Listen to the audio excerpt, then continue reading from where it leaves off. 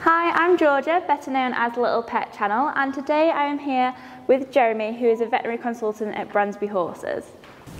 So today we are going to have a look at taking the temperature, and this is Jules, who is going to be our horse for the day. Kelsey's got the equipment that we'll need.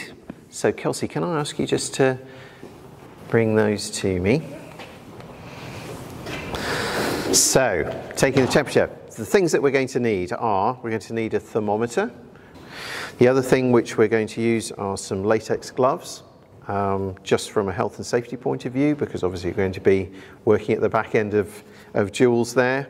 And we're also going to use some lubricant just to make it a rather more pleasant procedure for Jules as well. Fabulous. So I guess the first thing to talk about, Georgia, is health and safety. Okay. So we know Jules very well. We know that she's hopefully going to be very compliant and very good for us today. If it's a horse that you don't know, then I think you would want to be very wary. Yeah. Or you certainly need to speak to the owners and so on about what they're like in terms of taking the temperature. I think the ideal setup probably is to be at least two of you doing this. We're going to be spoilt today because there's three of us. I guess realistically some horse owners will be doing this on their own, and that's fine as long as they know the horse well. Ideally, if they've got other people around on the yard, which will often be the case. And I guess the other important thing is to have a mobile phone with you as well if you're doing this on your own, just so if you had a problem, you could call somebody to give you a hand. If you've got somebody with you, then the ideal thing is for them to hold the horse whilst you take their temperature. If you haven't, then I guess tying Jules up would be fine, perhaps keeping her occupied with a hay net or something like that as well whilst you do this. Okay. Thank you.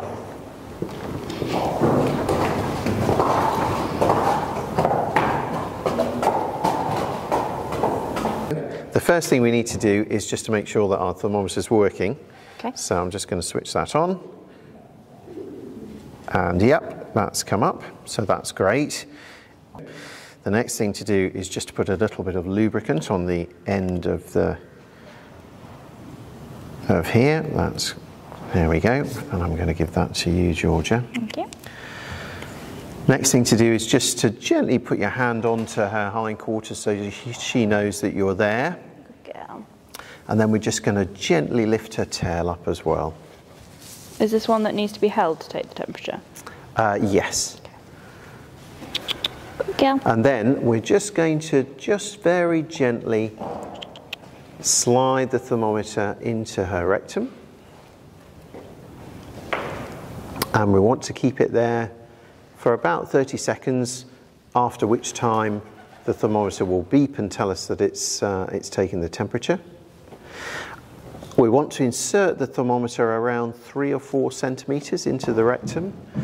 And it's important that we just gently push it to one side of the rectum so it's touching the rectal wall rather than in the middle of the rectum. What we don't want to do is to place the tip of the thermometer against any fecal material that's inside the rectum, because that will have a much lower temperature than she does. Okay. And what have we got? So we've got a reading of 37.3, which is pretty much bang on normal. Yeah. At what temperature would you start getting a little bit concerned that you'd class it as raised? So all horses are slightly different in terms of where they will normally sit. So once we've finished, obviously we just want to clean our thermometer so it's all ready for the next time. So we're just going to use some disinfectant wipes for that. Brilliant. So obviously Jules is very good, and she was very good for the procedure. If they sort of show that they're upset or anything, do you just stop straight away?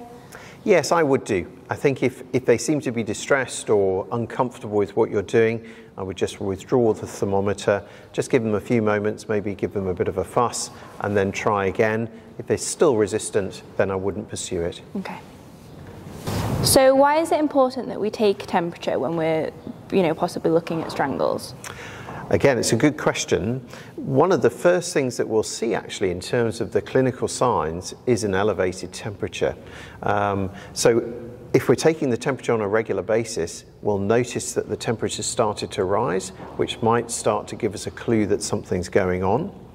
As the disease progresses, often we'll see some of the other clinical signs become much more obvious, things like a nasal discharge, and the horse becoming dull and stopping eating and so on. But as I say, often the very first thing that you'll see is that rise in temperature, which will just give you a heads up that something's not right.